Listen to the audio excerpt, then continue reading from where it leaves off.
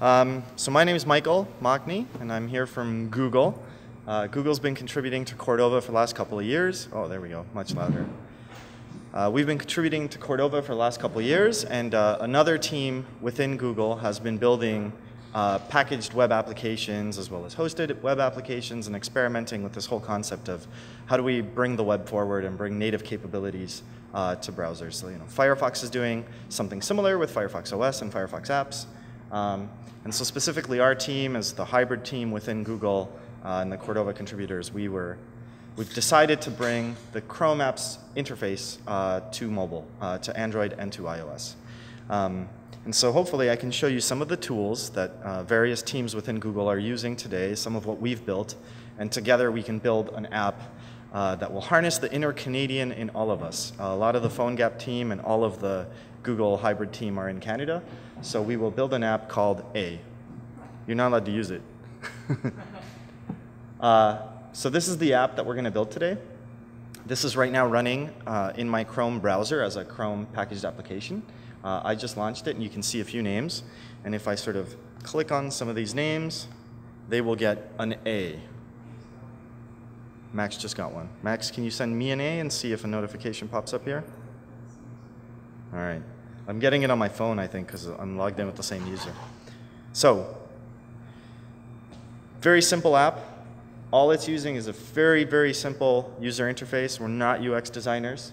It is written in Polymer, so for anybody who wants to take a look, there's a little bit of Polymer components in there, web components, and so you can play with that. The communication is done through Chrome GCM API, which is Google Cloud Messaging, which is a push messaging implementation. You get local notifications, rich notifications. So on Android in the system tray, you'll see notifications when somebody sends you an A so that you know they're trying to get your attention. You also use identity. When I log in, I get my real name from Google Services. And on Android, you get the account picker in case you have multiple accounts and you can choose the name you want and that sort of thing. So these are plugins that we have written for Cordova and APIs provided natively through Chrome for Chrome apps. OK, so this is, I guess I should show. I will just hold it up. Hold on, I got to get it running. Oh, yeah. The exact same application running on mobile over here, and it keeps vibrating because people keep sending me stuff. Yeah, very simple. Now, are we ready to all build one version ourselves? We have the server running, the GCM server. I've set up all the authentication tokens, and we have a tutorial of how to go from 0 to hero. And you can customize it to have your own look and feel and add your own special features. The repo, for those who have come earlier, is listed down here. So we're the mobile Chrome apps org on GitHub, and there's a workshop-cca-a. CCA is the name of our command line tool, which is built on top of Cordova CLI, which stands for Cordova Chrome Apps. And our Wi-Fi is pretty good here today, so hopefully everybody should be able to clone that nice and quick. And since we only have an hour and a half, and it usually takes a bit longer to go through this whole workshop, I'll try to accelerate everyone through the process. Hands up if you still need this repo URL. All right. So all of the instructions are in the READMEs, and there's multiple steps. And between every single step, there's an answer sheet sort of with an app that has already gone through all of the steps. So since I'm worried we won't get through to have enough time today, we might be able to just skip to the very last step and load it up just to have it on your phone. So we'll see how we do with time an hour from now. Now, the way you build Chrome packaged apps for mobile is very similar to the way you would develop a PhoneGap application or some Firefox apps and that sort of thing. You have two choices. You can use a command line, which is our CCA tool. It's a node-based app. You have to have your Android development, Android SDK installed and set up properly. So for anyone who does Cordova CLI-based application development, you could go ahead and continue to do that. Just npm install -gcca. The other option is you can use an IDE on your browser and a companion application on your phone and only send your web assets, which is similar to the PhoneGap app that was sort of demoed earlier for anybody who saw those sessions. So choose your poison, either the command line interface or the IDE. I'll show the IDE here.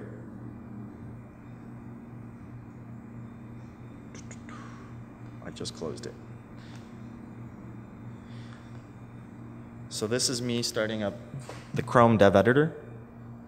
And it's based on top of the ACE editor, and it has a whole bunch of features. So step 4 is the answers to after you've finished step 4. So if I hit play, it will run my Chrome app in the browser. Or if I use this drop-down, I can deploy to mobile, and hopefully if my USB is still connected, it will send the latest version over to this app that I have running on my phone. Which it did, which is great.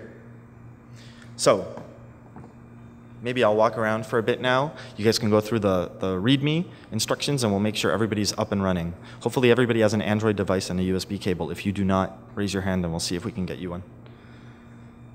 What are you missing? Okay, I'll give you a tablet. So Chrome apps for mobile, we do target iOS as well. And most of our APIs are supported on iOS. Notifications would work, storage would work, identity would work. But one of the APIs that we wanted to highlight in this workshop was GCM, which is not supported at all for iOS. It's just not going to be possible. So this workshop is Android only.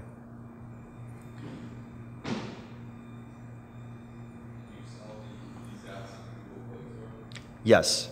Much like with PhoneGap apps and Cordova applications, all we're doing is wrapping it with an Android application shell. You end up with an APK that you can upload. This app is in the Play Store, and you can download it. I haven't updated it for the latest version, so absolutely. So one of the things that Chrome Apps for Mobile is already doing, which is coming to Cordova soon and we'll talk about tomorrow, is we're bundling the latest Tiptree Chromium build using a project called Crosswalk, done by Intel. So the same version of Chrome, more or less the same version of Chrome that you would have on desktop if you ran this Chrome app will be running on your mobile device on all Android versions, which is nice. So the Chrome editor, Yes. replace Approximately, yes. Yeah, if you're used to using IDEs with play buttons and that sort of thing, then Chrome Dev Editor is the equivalent. It is a much simpler IDE. It's very, very extremely simple. It's just a text editor with, you know. I mean, that's why it's so simple. Yep. Yeah. Build Android that kind of thing. Yep. Well, so the Chrome Dev Editor will not compile an APK for you. It will send your application assets to a companion app that runs on your mobile device. And that companion app is called the Chrome App Developer Tool for mobile. So how do you do the If you want the APK, you have to use the command line tools. It's exactly the same as with PhoneGap and with Cordova development.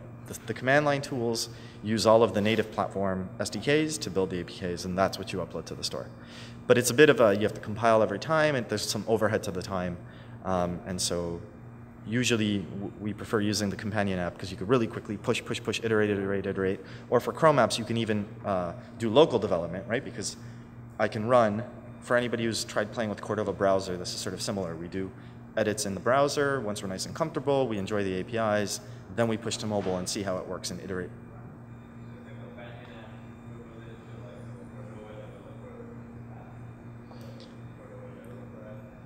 I think the equivalent is the PhoneGap app. Is that what it's called, Brian?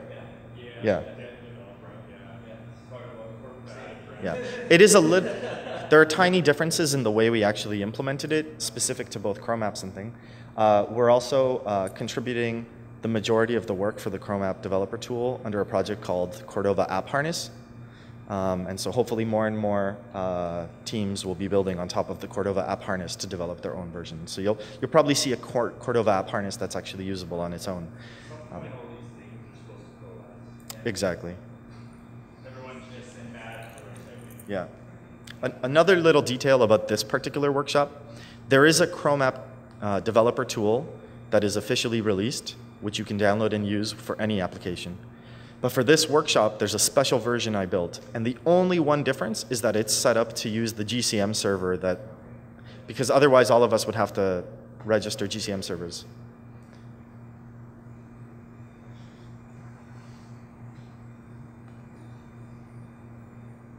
And I know we're all rushing today, but you guys should read this, these instructions very carefully at some point, because there's tons of jokes, lots of good Canadian jokes about bacon and stuff.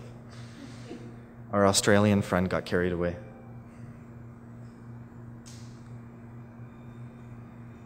All right, at this point, me standing up here is just starting to get boring. So I'm going to come around. If anybody needs assistance at any time, raise your hand. Max is here with us as well. He's also on our team.